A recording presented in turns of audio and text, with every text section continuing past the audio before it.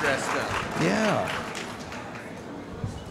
Say, I noticed something that are already dressed. You will wait for us, won't you? We got to change yet.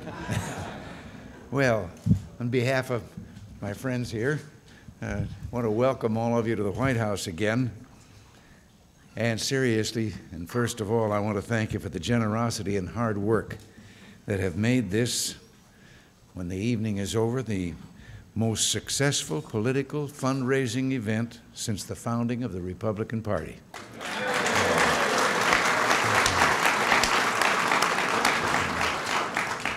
Old Abe would have been proud. You remember, he was that young fellow that was president here about 100 years ago.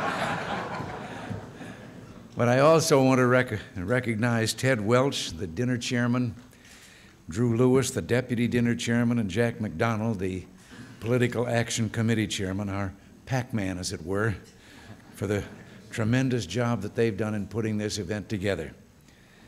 Our party seems to be gaining in strength and numbers every day. It used to be, however, that Republicans were something of an endangered species. I didn't see anyone rushing to the ramparts to defend us. But I am reminded of a story.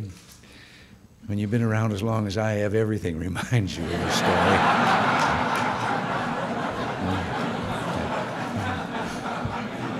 And I have a terrible fear that maybe I've told some of you this story before.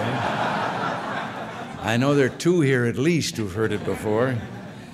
But brace yourselves, you're all going to hear it again. It has to do with an early congressman from Mississippi.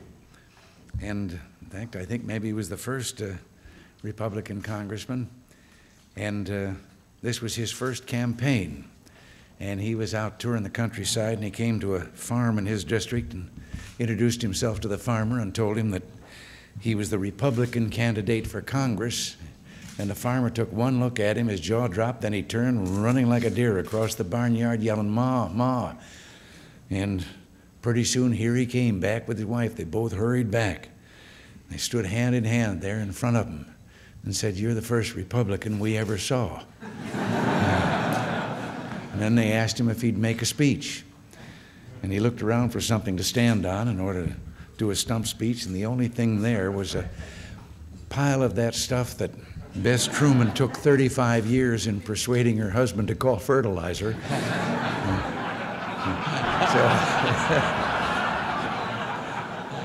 So he climbed up on it and he made his speech, and they listened. And when he stepped down, they said that was the first time they'd ever heard a Republican speech. And he said, "Well, that's all right. That's the first time I've ever given a Republican speech standing on a Democratic platform."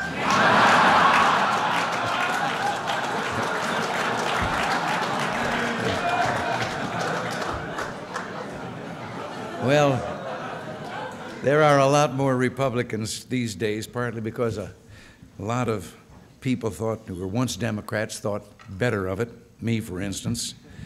And still, I don't have to tell you, we have an uphill fight coming in 1986. 22 Republican senators are up for re-election. And historically, the party in power, Democrat or Republican, loses 40 to 50 House seats in a midterm election. At the same time, the cost of running for a seat in Congress has increased 300% since 1976. And the Democrats claim to be catching up with us in the fundraising race.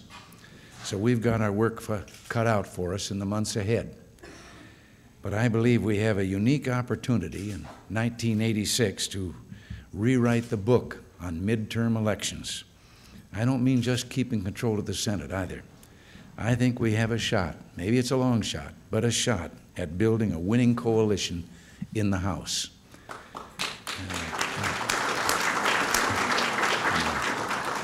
You noticed I said coalition, because while they may not have re-registered, you'd be surprised. There's a little nucleus there that talks an awful lot like us.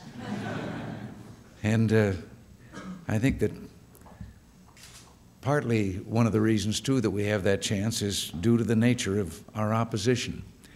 Sometimes I think Woodrow Wilson was able to foresee today's House leadership when he said that, quote, every man who takes office in Washington either grows or swells.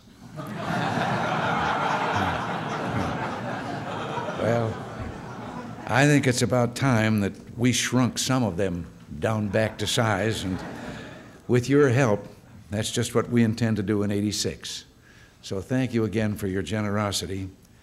It will make a big difference, not only to the future of our party, but I think to the future of our country as well. And I'm not going to say any more because you're going to have to hear me all over again later on. Just want to thank you, and God bless you all. And now, if you will let us go change, we'll join you at dinner. Thank you all.